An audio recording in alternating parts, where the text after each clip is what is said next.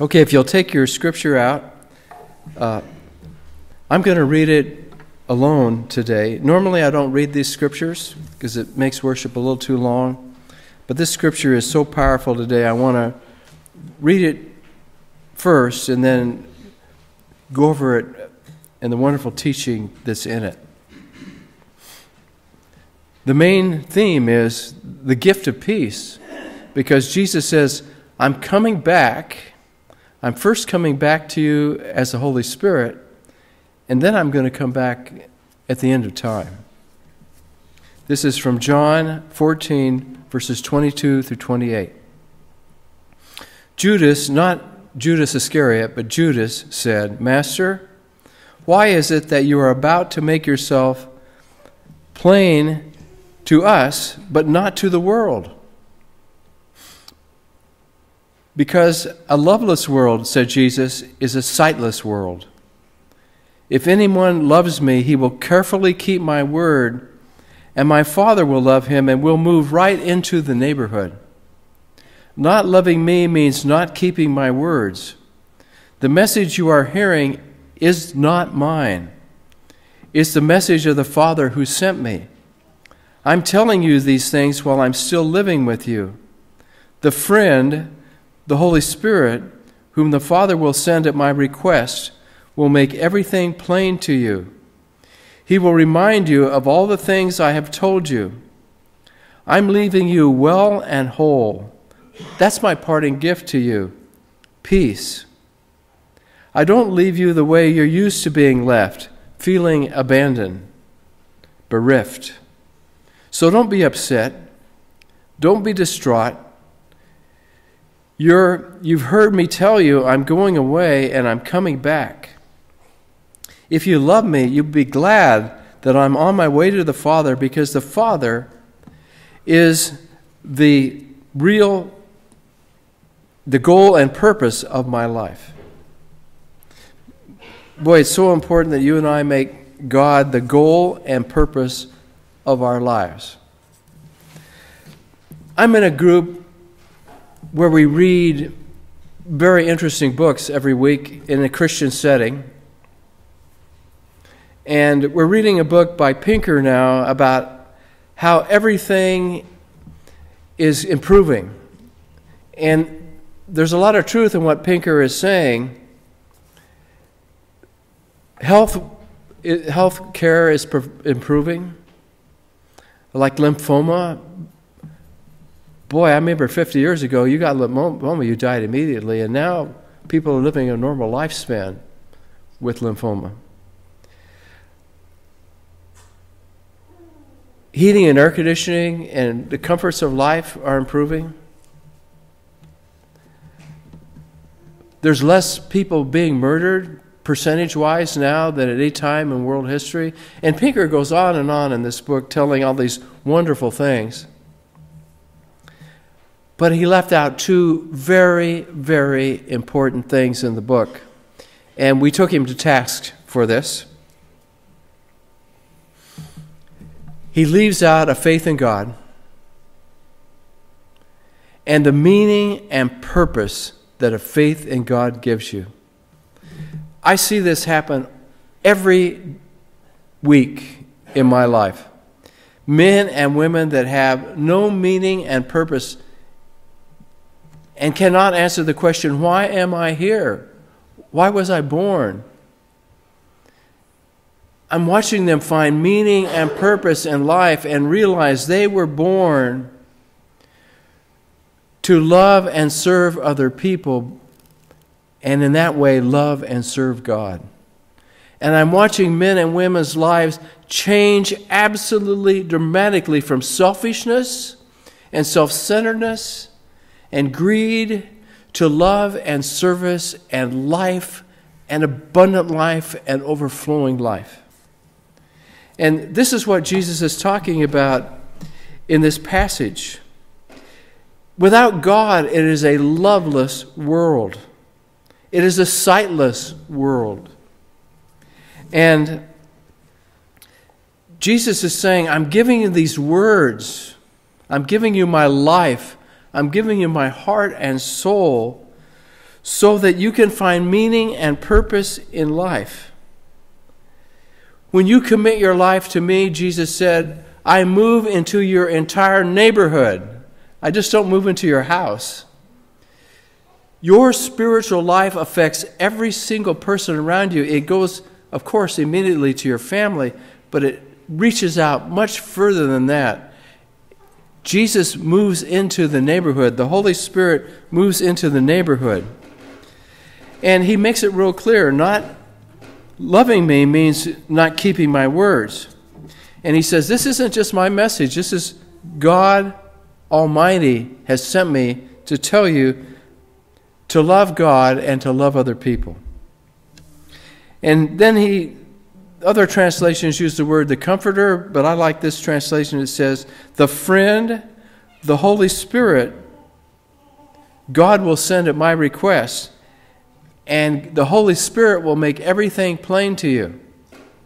Now, it doesn't become plain all at once, but as you and I read the Bible, as we sit in God's presence in silence and let the Holy Spirit enter us every day before we begin our busy days, we'll learn bit by bit, piece by piece, and we'll be reminded of things about God's presence. Sometimes it seems like God is far away. But Jesus is saying, listen, I'm giving you the most important gift I can give. I'm coming back to you in the form of the Holy Spirit. And the Holy Spirit's gift to you is peace. If you've ever gone through a divorce, or ever gone through a death, or ever been fired from a job or been laid off from a job, ever had people treat you badly, you understand what Jesus says. I don't leave you the way you're used to being left, feeling abandoned and bereft. So don't be upset because I'm leaving you. He said that to his disciples.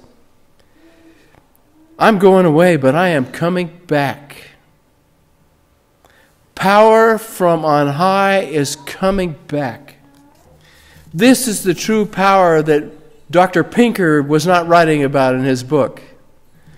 The true power of life, the true power of this world, the true power of all creation is not physical power or mental, emotional, or psychologically power. It is the power of God manifest in your life and in my life. That is the true power. And Jesus said, the reason I can do all this is because God the Father Almighty is the meaning and purpose and goal of my life. If you're feeling sort of depressed, every morning sit in God's presence, and when you finish your time of sitting in the presence, imagining Jesus to be right with you and in you, then say, God, I'm opening up this day to you. Show me your goals for me to serve you today in loving and helping other people. I have a friend. He has a lot of disabilities, but he's always looking for ways to help people. He doesn't have hardly any money, hardly any possessions. But there appeared an article in a Kansas newspaper about him. He knew it was about him. I knew it was about him because he's my friend. But nobody else knew who. And it just said, I want to thank you. I was driving on Highway 75, and I broke down. This man I didn't even know stopped and changed my tire and helped me. And if people are like this in Kansas, I'm sorry I live in another state. The letter, because they're from out of state. And my friend, every morning he gets up and says, what can I do to love and help other people? And I know, you and I have to go to work or to school, or we have chores to do. But if you halfway open up your life to God, you will see meaning and purpose in your life. And really, that's what this world is crying out for. Meaning and purpose. It's all you and I do is think about ourselves and our wants and our desires and our wishes. It's a hollow, empty life. But if we say, God, any phone calls I get today, any people I meet, anything that happens to me today, help me to take that and use that as a way of loving and helping you and loving and helping other people. Jesus says, it's all because of love that I came here. It's all because of your inner peace that I came here. This world is crying out for inner peace. Suicides are significantly increasing in the United States. Pinker has a list of all these things which are diminishing. Suicides are slamming right up there. And not just the United States, in the world. When you have meaning and purpose in life, you and I will not be thinking about killing ourselves. If all we think about is ourselves and our own desires, of course we're going to think about killing ourselves. Because we were not made to think only about ourselves. You and I were created to love and to care for and to pray for and to bless other people around us. In the name of Jesus Christ, I encourage you, don't think only about yourself. Now, it's important that you not become so codependent that you take all your energy, all your resources, and all your health serving other people to the point where you're totally depleted. No, it's important that you take time for yourself.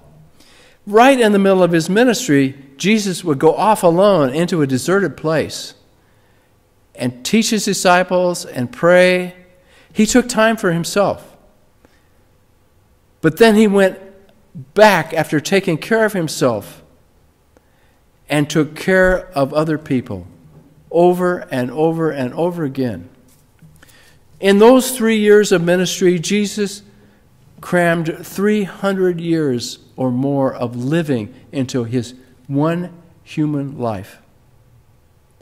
And actually, you can't really put a number on it. In that 3 years, all the love and focus of God was alive in Jesus' life. I was sharing with one of our deacons here this week, one of my favorite stories. It's a story about Cabeza de Vaca, and I think I've shared it with some of you before. Cabeza de Vaca was a Spaniard, and he was on a ship.